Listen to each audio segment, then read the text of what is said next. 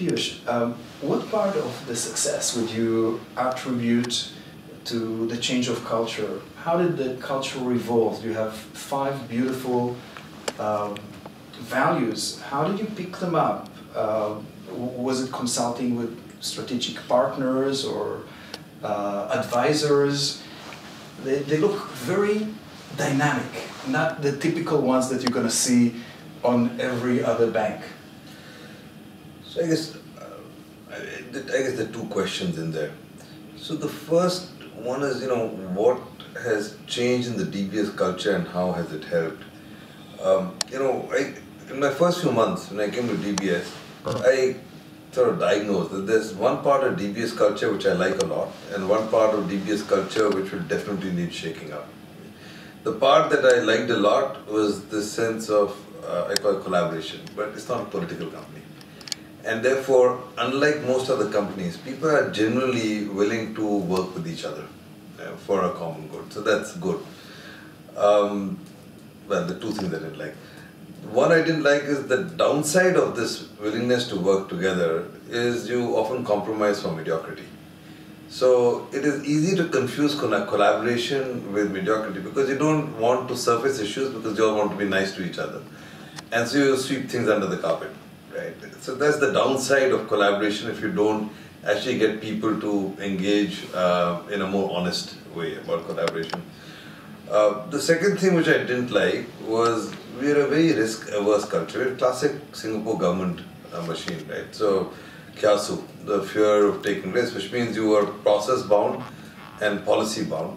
And the process and policies have been crafted to protect the bank, to do the right thing, etc., etc. But the sense of individual accountability and individual enterprise and individual ownership, the willingness to take a risk and do something by yourself, DBS didn't have a lot of that.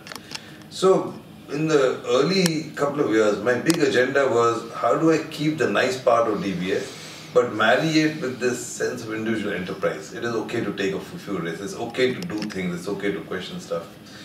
And to do that, frankly, I wasn't conscious. We sort of worked our way back into it, but it turned out that using this platform of customer experience and making this central to what we're trying to do, so process mapping and so on, but fundamentally empowering people, saying if it's okay and improves the customer experience, it's probably a good thing for you to go in and take a risk with. Right?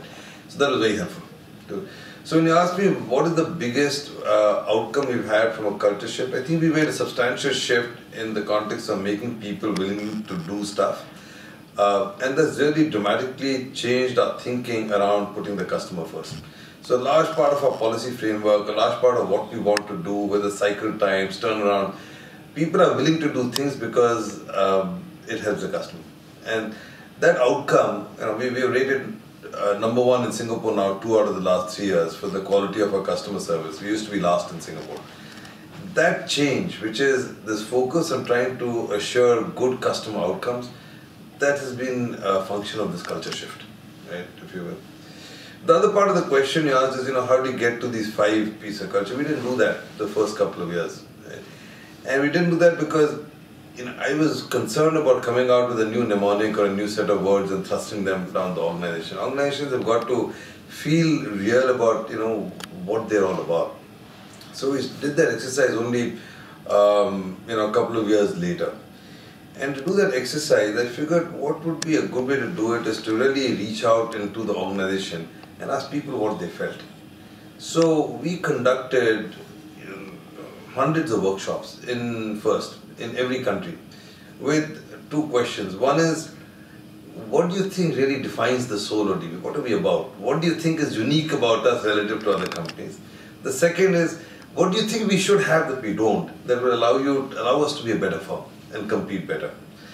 And so we got a lot of input from a lot of people. We put that in a bunch of this thing. We used that and created a short list of some ideas that trickled through the organization. We then sat together, 30 people, and sifted through all of these and say, what are people telling us? That what is true about us and what needs to be true about us? And so we went through a process of short testing and so on. We came up with 7 or 8 big ideas for what people think really personifies us today But people also think, hey, we're not there, but we need to be this if we're going to succeed. Then we went back to the organization. We used an online tool, a 3-4 day tool called a Values Jam. So we did a 3-4 day technology, this thing where we engaged online and we floated all of these again, saying, look, when we sussed them out, these seem to be big ideas, what do people feel about that? And we got ideas from people, how they related to the word, what they thought was appropriate, why they thought it was important. And we sort of got back together and sussed that out and work with that. And that's how we finally came up with these 5 big ideas. To be fair, it was a lot of bottoms up, but it was also a lot of top down. The management team, 20 people plus another 10, we locked ourselves up in Sentosa for a couple of days to work with this and say, so what does this mean about us? How would it relate to how we compete? How would it relate to the kind of company we are? We had a couple of sessions that, hey, you want to be this. And we say, you know what, this doesn't ring true to the kind of company we are. We'll never be able to own this. So we've got to try and figure things that we can really own, which will resonate with people. So you think about the way you define our values now, this thing got to be purpose driven.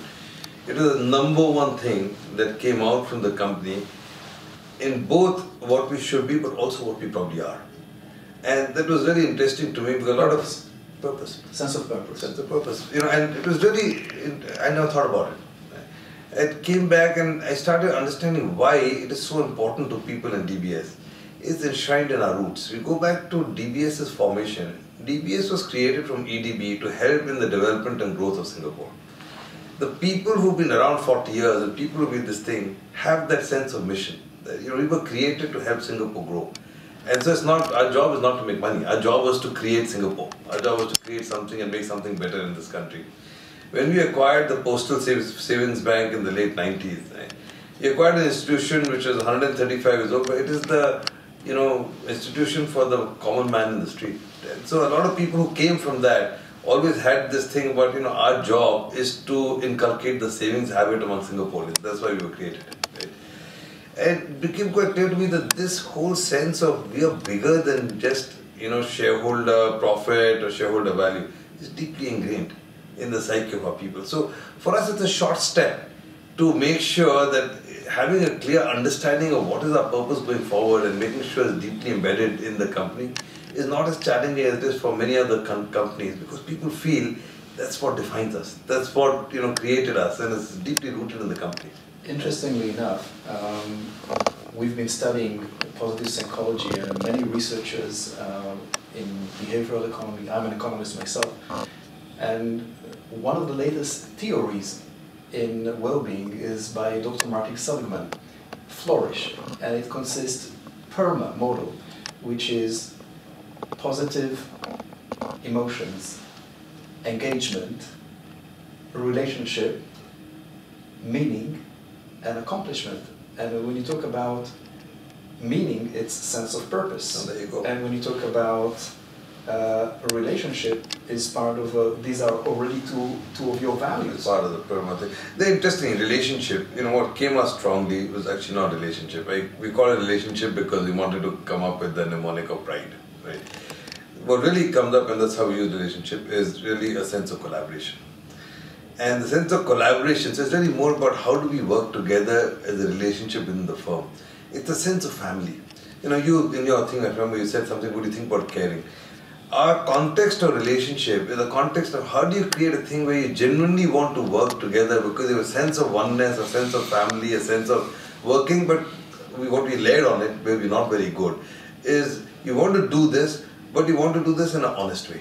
You want to do this so you're not sweeping things in the carpet, but you're actually able to have constructive dissent, right, as part of this thing. That's basically how we define the relationship led. It's an internal collaborative relationship, but an honest relationship. Right? If you would see me talking in a conference last week, I started it and I asked, who has a best friend? Please raise your hand. Everybody raise your hand. And then I say, whose best friend is your boss? And then everybody laughed. And I said, that's really a pity, isn't it? Because we are spending majority of our daylight time at the workplace, and if we could make a sense of family. So what is a fear? The fear is that people will cross your boundaries. But in a family, you are actually a parent. Yeah. And you have your red lines and your values. So you created the values to safeguard, and one of them is family actually behind the relationship. So that's our sense of, when we say relationship, it is being constructively collaboration like a family is. That's the example we use.